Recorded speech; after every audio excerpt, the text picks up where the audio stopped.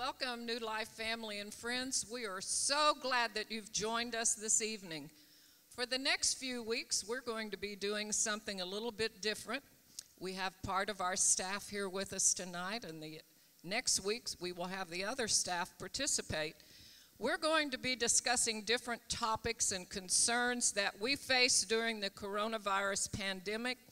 And we want to encourage you and let you know that we are all human and have concerns about the future. The difference with us as Christians, though, is that we know who holds the future. We must turn to the Word of God for our comfort, peace, and direction. There are yard signs in our neighborhood that just say Psalm 91. I want to read this to you. Psalms 91, 1 through 7. He who dwells in the shelter of the Most High will rest in the shadow of the Almighty. I will say of the Lord, He is my refuge, my fortress, my God, in whom I trust. Surely He will save you from the fowler's snare and from the deadly pestilence. He will cover you with His feathers, and under His wings you will find refuge. His faithfulness will be your shield and rampart. You will not fear the terror of night, nor the arrow that flies by day, nor the pestilence that stalks in the darkness, nor the plague that destroys at midday. 1,000 may fall at your side, and 10,000 at your right hand, but it will not come near you. Since we are in the shelter-in place, it's easy to watch news all day. But I ask you, are you going to believe what the news and man says, or are you going to believe the report of the Lord? So tonight we are going to be discussing different topics of concern during this time in crisis in our nation. Tonight we have Bishop Jim Penley, Pastor Onella, and Sister Vicky. So they are going to be sharing with us. First, Bishop Jim's topic that he's going to be discussing is on wisdom. All right, thank you, CJ. I'm so excited to be here tonight, and I just want to say how much we love and appreciate you. We're thinking about you all the time, praying for you, and we just can't wait to see you again in person, and that day will come soon. But today I wanted to talk to you about the subject of wisdom. Wisdom is so important in every area of our life, and when we have it, it's really a help to us. And so let me just get right into it. It's been said that wisdom is the ability to use knowledge and experience to make good decisions and good judgments. Wisdom is the ability to discern inner qualities and relationships. It is insight and good sense. And wisdom is critical, especially in this day and time that we're living right now, to make sure that we can make right decisions with all of the issues that we're facing each day. And so I want to go back about 30 years in my life. And when I was a younger man, I loved electronics. It was just, I just lived for it. And I went to school to learn electronics, and when I was in my mid-20s, I had the opportunity to purchase the inventory of a television repair shop, and all of the equipment and inventory. And so I was like a kid in a candy store. I just loved it, and so I took all that stuff. I was the kid when I was young that wanted to take everything apart to figure out how it was working. And so this just met with me, and so I was doing all that. And of course Robin didn't like it so much because I was spending all my time in the garage working on televisions and stereos and radios and all that stuff. But one of the things that I learned, knowledge in school, was the first thing that you do when you're trying to repair something is you find the electrical diagram or the schematic. And so I would get that. Sometimes I would have to order it. Back in the day, when you bought a television, the schematic was actually inside of it. You took the back off, and there was a paper there, and you pulled it out, and it had the diagram of all the electrical components of that television. And so I would take that out, and I would just begin searching the circuits, and I had equipment that would tell me what the signal looked like, and I could trace it through transistors and resistors and all that, and find out where it broke down, and then I would know what to do to fix it. So being young at it, it took me a long time, several hours and sometimes days on a television to be able to repair it. But I had a friend in the business that he was not like me, young and inexperienced. He was very experienced, had been doing it a long time, and he could literally look at the television screen and be able to tell me. He would know right where to go. So what would take me hours to figure out, he could figure out in minutes. And a lot of the steps that I would have to go through to find things and to be able to fix things, he could literally do in minutes. And so wisdom is what he had that I didn't have. I had knowledge, and knowledge is a good thing, but knowledge is about learning, but wisdom comes from living. And he had lived the life of a television repairman, and so he knew things that I didn't know, and it was just it just made such an impact on me that I needed to begin to learn things so that I could move forward in my life. And it's very important for us today. The world around us right now is going crazy. There's fear and there's panic, and I remember just a few weeks ago going to the store on a Tuesday night, and I said, "What has happened?" Everything was gone, all the groceries and the toilet tissue. I'm like, what's wrong with people? Paper towels and everything's gone. Well, the reason that happened was people, instead of operating in wisdom, godly wisdom, they operated in fear. They operated in panic, and it caused them to make wrong decisions and do things. Right now you see on the television these people bringing buggies of toilet tissue and wanting to get a refund, and the managers are saying, nope, you bought it, it's yours, I don't want it back. But fear will cause you to make decisions that you wouldn't make normally. And when I look back again, thinking about my days in television repair, that broken TV screen is kind of like the world that's around us today. The world leaders, they're looking at that metaphoric TV screen as it applies to their country and their state or their city or their county, and they're trying to make decisions based on a flawed system, a world system of wisdom. You see, there are two parallel systems. There's a world system of wisdom, and then there's a God wisdom. God, you see, the cool thing about God is this day that we're in right now, as I'm sitting here talking to you, holding this microphone, God saw this day before this day was. God saw the day and time that we're in right now before it was even created. God knew the pandemic that we were going to be facing before the coronavirus was, before it was ever there. God in His wisdom knew. And God works all things out to our benefit and in our favor. And so I can walk each day and not walk in fear, not walk in panic like the world around me does. I can walk knowing that my Father goes before me. My God has already seen and He's already done. He's already set up situations that will work out for my good and in my favor. So wisdom is critical that we be able to have it. I think about wisdom, and Brother Bond, one of the things that you said that stuck with me years ago was that every day you pray for wisdom and knowledge and understanding and favor. Well, wisdom, knowledge, and understanding are key components to where we are right now. Having wisdom, and I kind of look at it like this. Knowledge is kind of like maybe the who and the what, and wisdom is the where in things, and understanding is the why. And when you have all of those things working together in your life, you can make really, really good decisions. But you might say, Pastor Jim, what if I don't have enough wisdom? What do I do? Well, there's good news for you today. All you need to do is open the Word of God. And let me just read you a little bit. In Proverbs 4 and, well, let me just say this first. Proverbs 4 and 7 says, the beginning of wisdom is this: get wisdom, though it cost you all you have. Get understanding. So the first part of wisdom is getting it. Get it. Reach out there and grab it. Find wisdom. But if you don't have wisdom, you don't have enough wisdom, don't know how to get it, here's the cool part. In James 1 and 5, James chapter 1, verse 5, the Bible says, if any of you lacks wisdom, you should ask God, who gives generously to all without finding fault, excuse me, and it will be given to you. God has the wisdom that you need for this hour. God has the wisdom that you need for tomorrow and the day after that and the day after that. If you will ask, you will receive.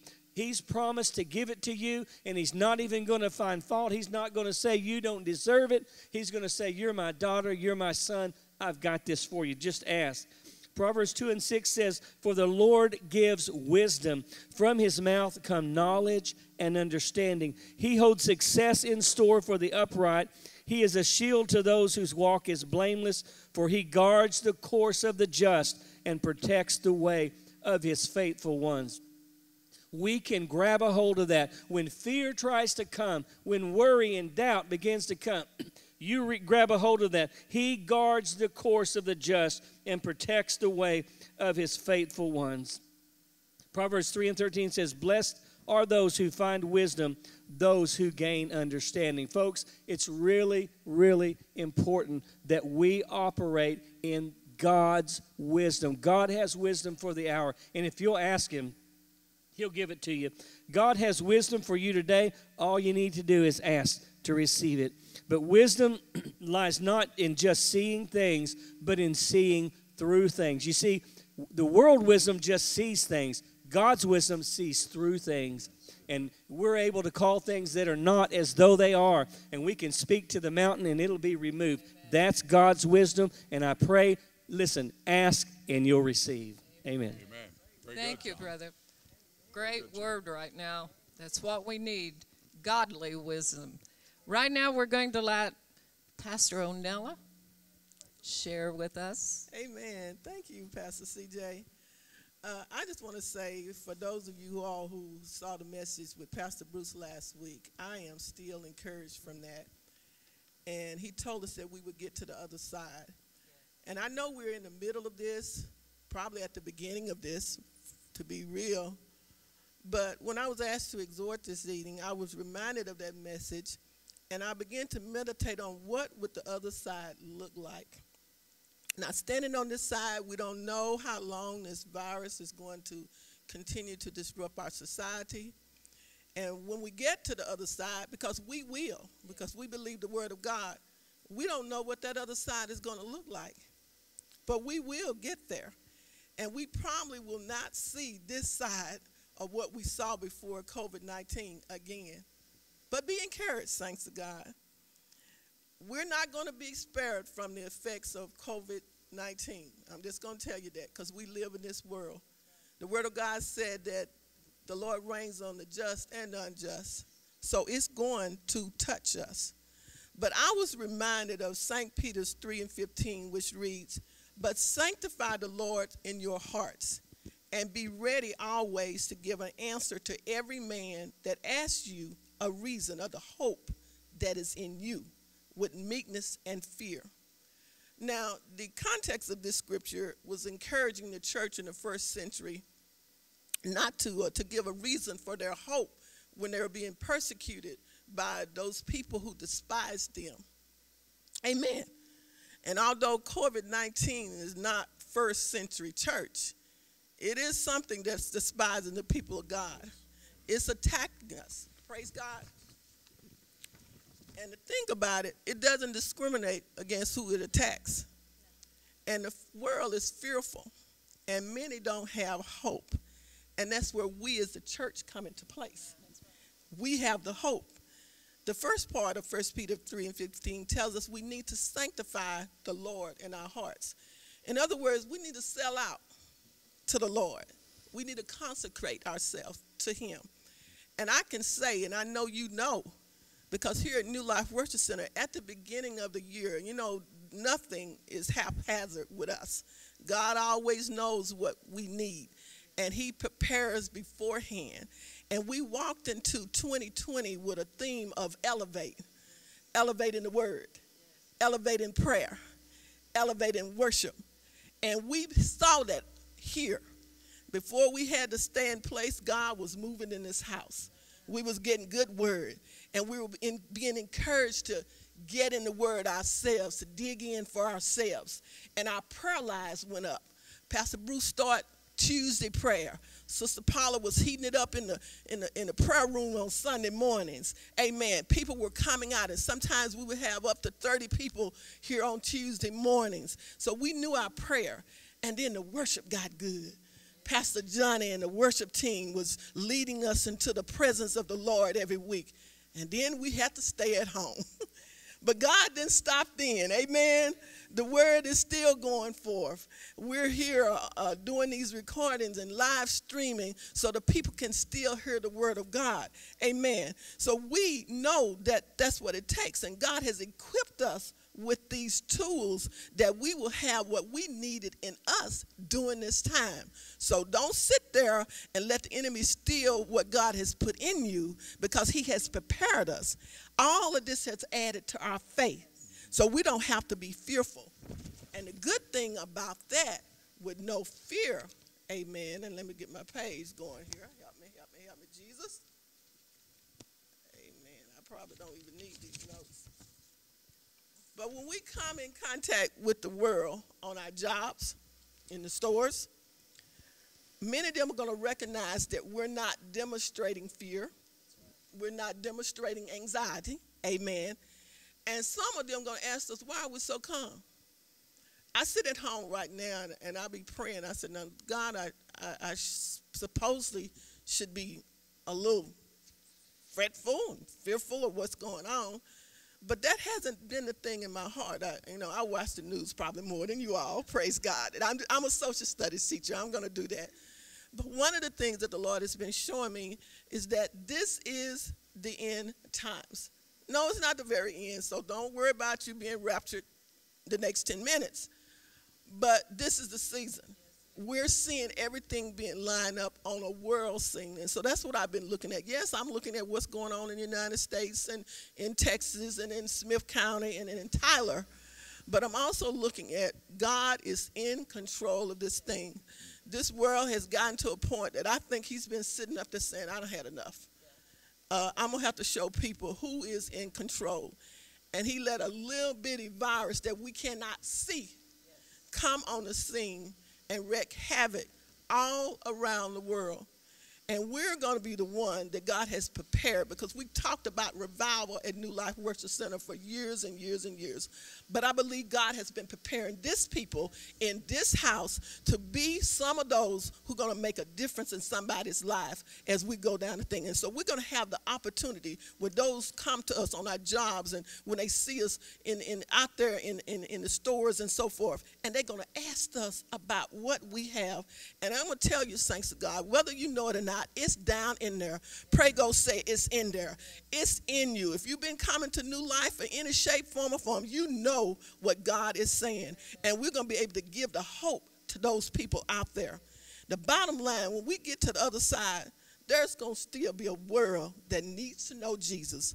And I believe God has been preparing us for this end time revival.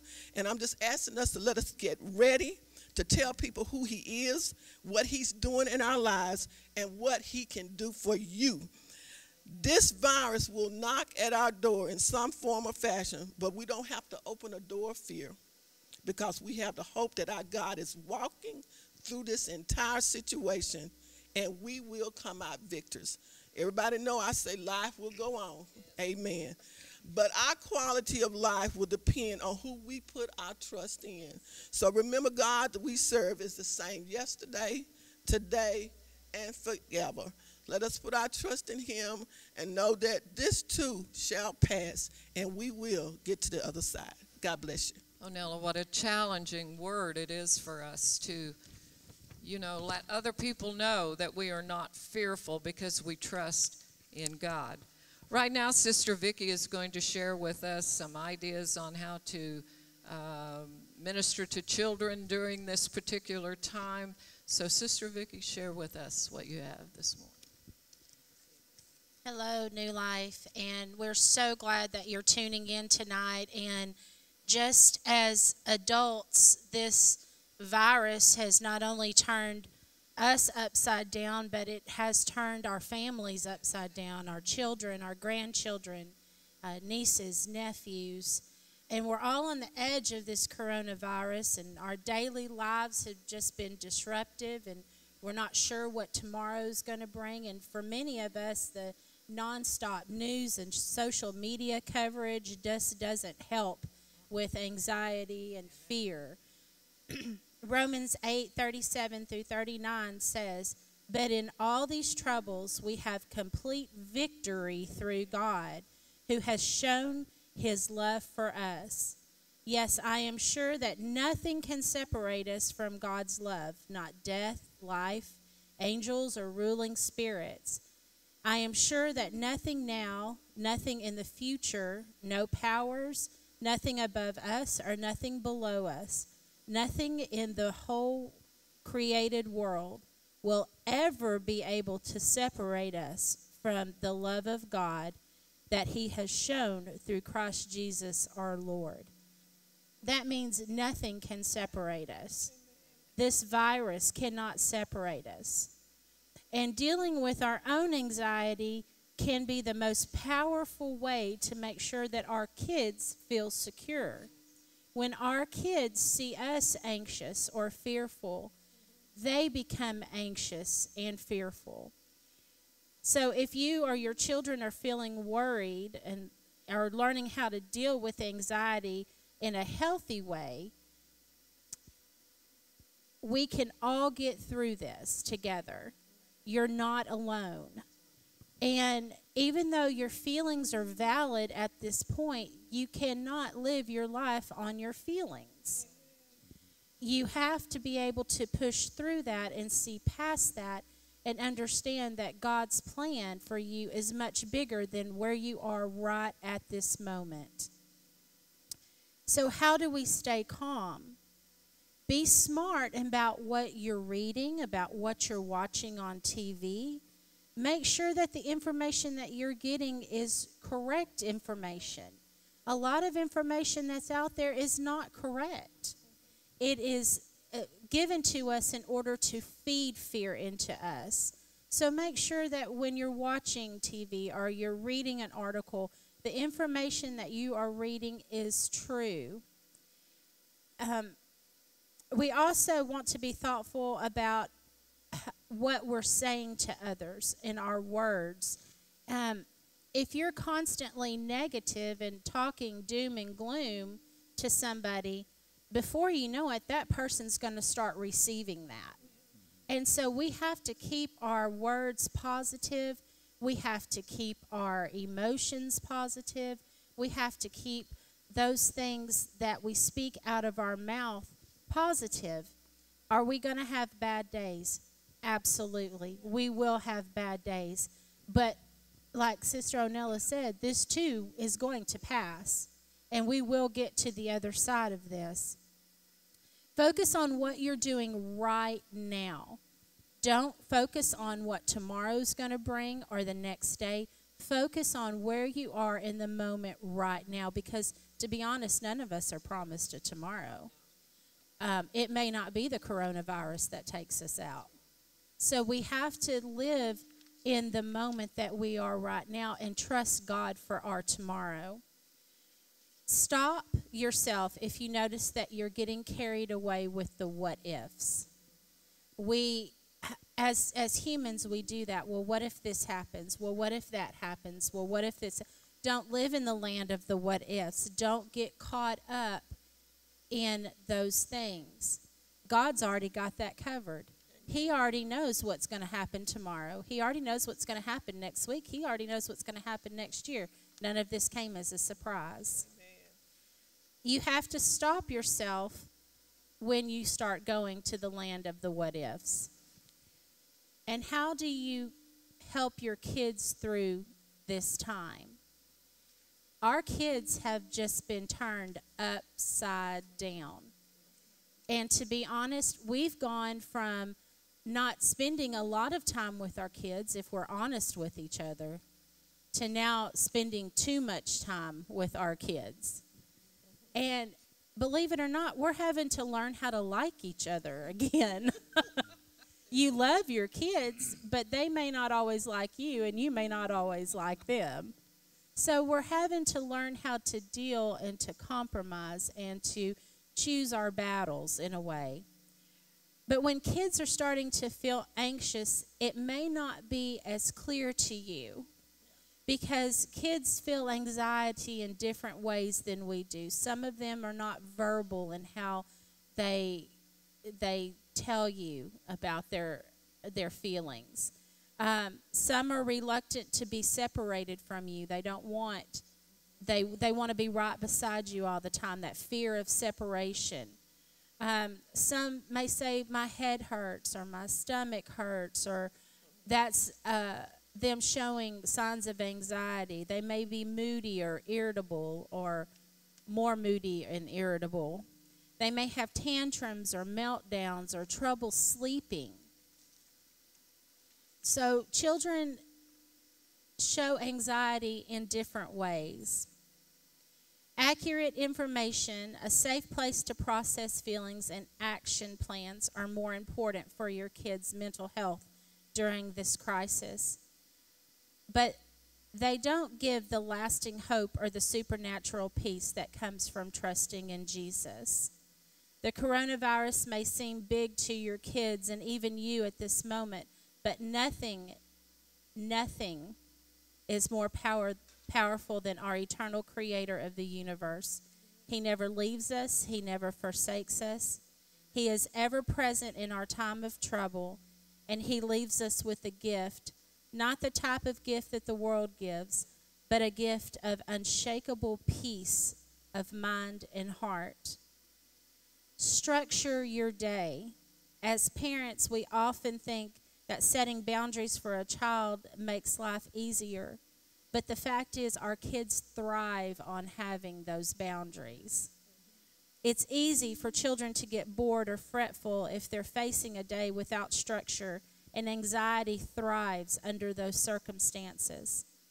Help your child connect with God and internalize the truth of who he is and how much he loves them by memorizing Scripture, leading them in prayer, reading your Bible together, listening to praise and worship music. I have to tell you, my grandson will be 2 years old next month. And every Sunday since we have started this online church, Azariah goes to his room. He hears the countdown, the music on the countdown, and he goes to his room and he picks up his little picture Bible, because that's what he has, and he comes into the living room and he's ready for church. And he watches TV and he lifts his hands and he praises and he worships to this. So if a 2-year-old can praise and worship through this coronavirus, we can praise and worship through this coronavirus. So make sure that your days are structured when they're at home. Alternate their chores and their schoolwork. Don't overload them with all of these things that need to be done. Take this time to enjoy your children. Enjoy that you have this time together, because I don't know about you guys, but before this, our lives were living in such a fast pace between sports and school and extracurricular activities. I couldn't tell you the last time some families had sat down and actually had dinner together.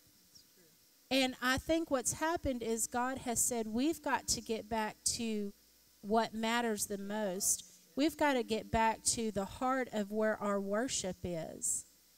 And it's all about Him. It's not about us.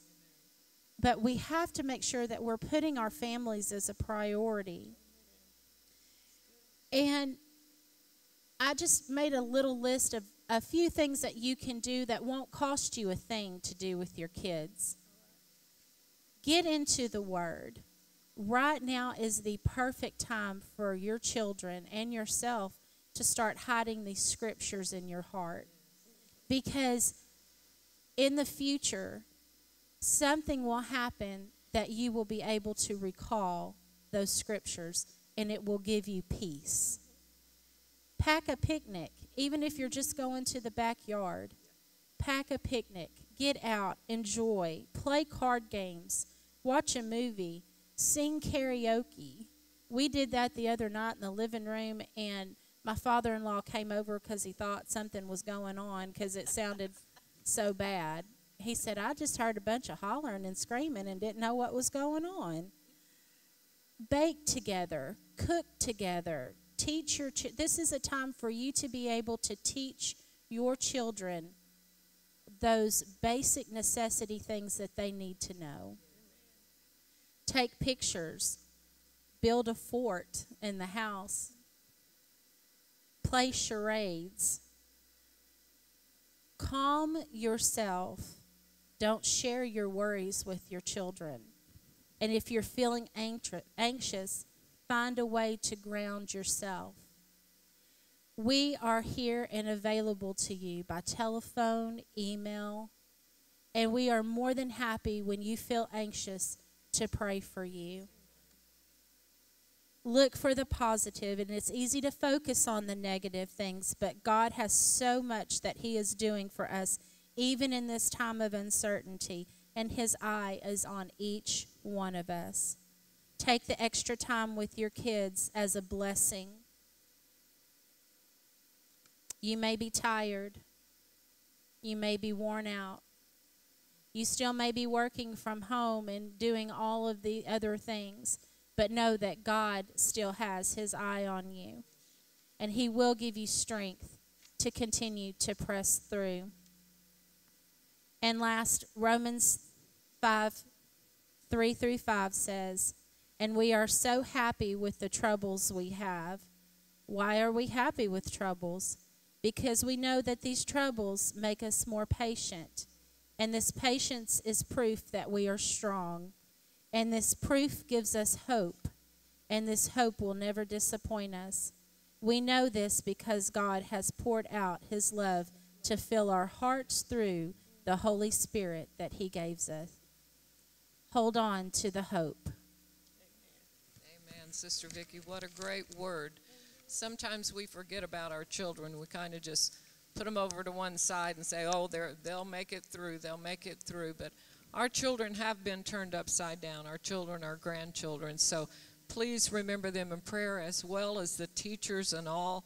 It's a different time, but life goes on, and we are going to make it to the other side. So right now we're going to have Bishop Bond say a word to us and end our session in prayer. It's been a delight to be with you tonight, but I'm going to ask you to remember Psalm 91. Sister Bond opened it at the very beginning of the service, and how amazing that the Lord corresponds and coordinates everything, because this coming Sunday I'm preaching on Psalm 91, and I'm going to be talking about shelter in place. Well, we have heard that name and that phrase for quite a few days and weeks and months now, but the Bible tells us in King James Version, it says, he that dwelleth in the secret place of the Most High shall abide under the shadow of the Almighty. However, the NIV, I love this, it says, he who dwells in the shelter of the Most High will rest in the shadow of the Almighty. And when I got to thinking about shelter in place, I knew it from somewhere. I guess I'm younger than I look, or older than I am, one or the other. But we got it. We go back to the days. How many of you remember? Some of you listening can remember the days when we were in school, and we had those school drills, and we had to go hide where? Under the desk. Remember the 1960s. And some of you recall those signs that we had. They were a rectangular side, and they had inverted diamonds, yellow and black in color, and they had instructions, because back then we were afraid of a nuclear war. We were afraid of Russia, Nikita Khrushchev. We were afraid the Cuba crisis, and JFK was the presidency. There was just a lot of things that were escalating. And I remember as a small boy walking down my little community of 6,000 in Carmel, Illinois, and here are these yellow and black signs saying shelter in place. And we would run, actually this would be under the City Hall. They had a basement, and that was going to be the community shelter in place. Well, now we have another sign. that is also out, and it is the same colors, shelter in place. But I want to tell you something. You need to tune in for sure this coming Sunday, because as I preach on Psalm 91, we're going to find that there is really only one safe place to be sheltered and protected. And God's going to shelter us, protect us, and keep us safe. And we're going to pray that in closing, that God will keep you safe. He'll protect you. And again, like the Israelites, put the blood on the doorpost, put the blood over your family and over your life. And when that spirit, that coronavirus comes through, that virus has to pass on by, because we are dwelling and resting in the secret place of the Most High. Let's pray. Father, in Jesus' name, I ask that your Holy Spirit will touch us, guide us, and keep us safe. Father, every person connected to New Life Worship Center, I pray specifically for health and wholeness and protection to be upon them. I plead the blood of Jesus Christ over their homes, over their businesses, over their jobs, over their finances. Father, keep their children safe. I pray in the mighty and powerful name of Jesus. Cause us, Lord, bring us, Lord, more close to you than we've ever been before. Thank you, Lord, that I feel a stirring of the Holy Spirit. And I believe revival is about to break loose, not only in East Texas, but I believe revival is about to break loose in this state and all through America. Revival is coming in these last of the last days. We praise you for it, Father, in Christ Jesus' name. Amen and amen, amen. God bless you. You have a good evening, and we'll see you Sunday at 10:30. Thank you.